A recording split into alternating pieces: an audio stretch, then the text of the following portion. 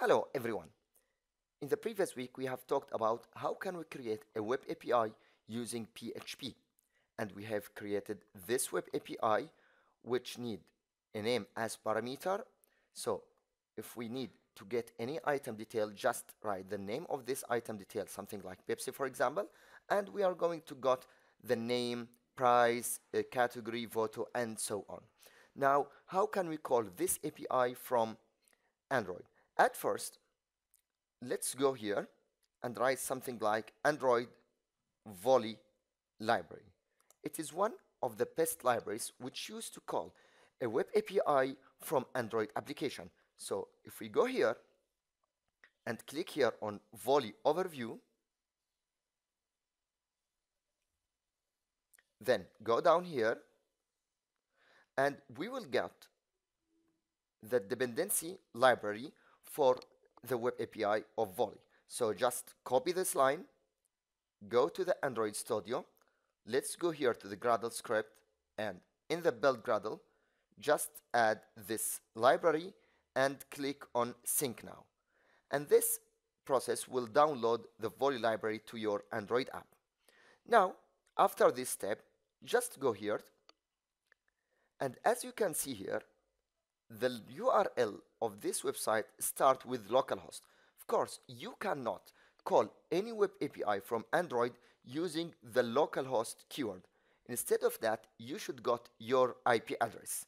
So just go here, start CMD to open your command prompt, and in the command prompt just write IP config and press enter. Now, as you can see here, we have got this IP address, which is 192, it is IB4 address of course, 192.168.8.100. So if I replace 192.168.8.100 instead of localhost, I have got the same result. So I need this URL, so just copy this URL, and let's go here to our Android application. Let's close this Gradle script, and here let's start with this text, plain text.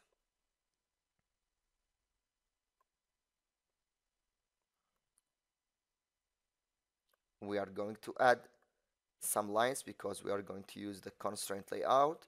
So I have added edit text, and under or below this edit text I'm going to add a button.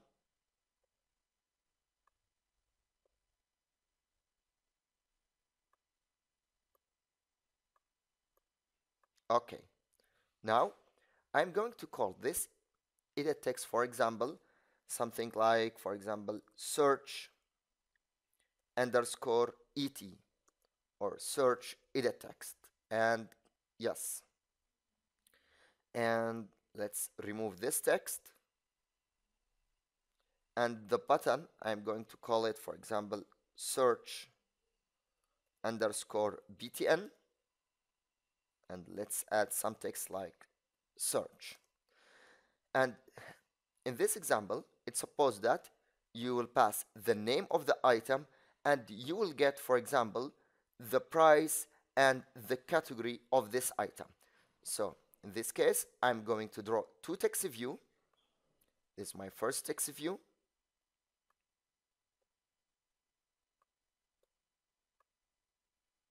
Let's call this text view as search underscore price, and another text view for the category.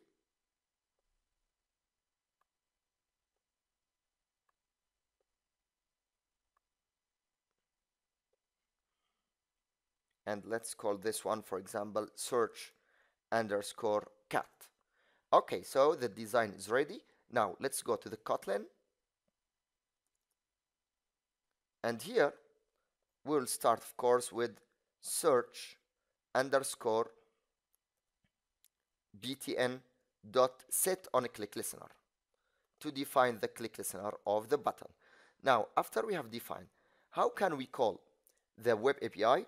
At first, you should start with var URL of data type string equal, and here paste the URL which you have got from the web API. And of course here, instead of Pepsi, I'm going to add plus search et dot text dot toString, which means I'm going to call this API and the parameter name will be entered through the edit text, which have been drawn at the first of this video. Now, after that, I'm going to create a request queue. Var rq equal volley dot new request queue. Thus, the request queue is used to call the web API from the URL. Then we should define the data type or the type of the request we are going to call. In this example, we have got a JSON object. If you don't have any idea about JSON object or what's the difference between JSON object and JSON array, you can review my video which talk about introduction about web API and JSON. Now, var sr equal string request, and let's pass this for parameter, which is request dot method dot get. Why? Because as you remember in the previous video, when I create my PHP file, I have called the name using the get method. Okay, the get is faster, but the post is more secure. Then I'm going to use the URL. Then I don't need to send any JSON object. Now, the response listener. The response listener here means what you are going to do when you got the result. The response listener means what you are going to do when you got the result. And at the opposite, we have also response dot error listener, which means what you are going to do if you have any error in this example. But let's again call the response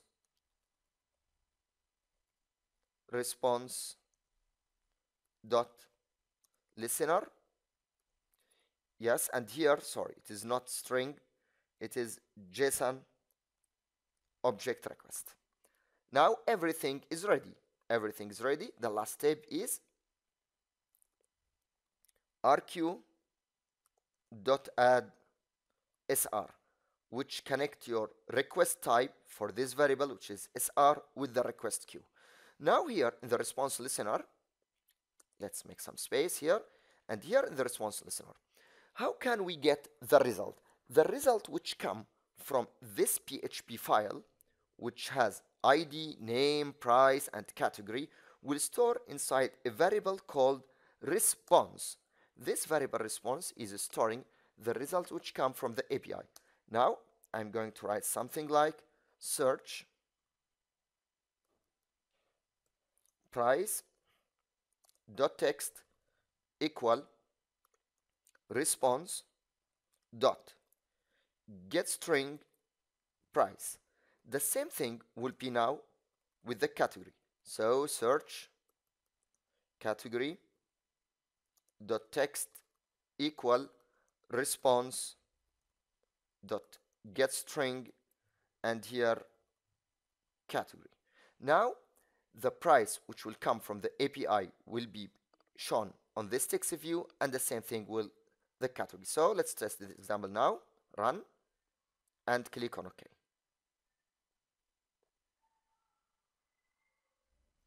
Okay, as you can see here, we have got the result. Let's try with Pepsi, for example, and click on search. As you can see here, yes, we have got the price and the category of this item. Now, if we go to the database, which has been created previously for our items, so go to the PHP admin, click on go.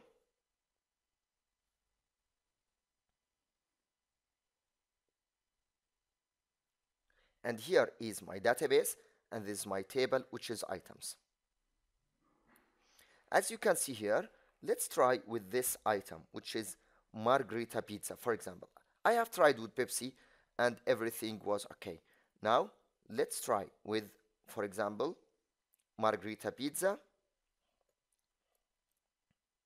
Okay,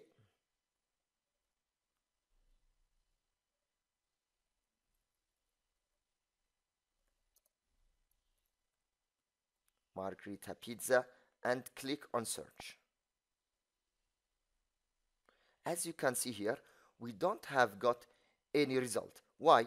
Because margarita pizza have space and the web don't accept space. So how can we resolve this issue?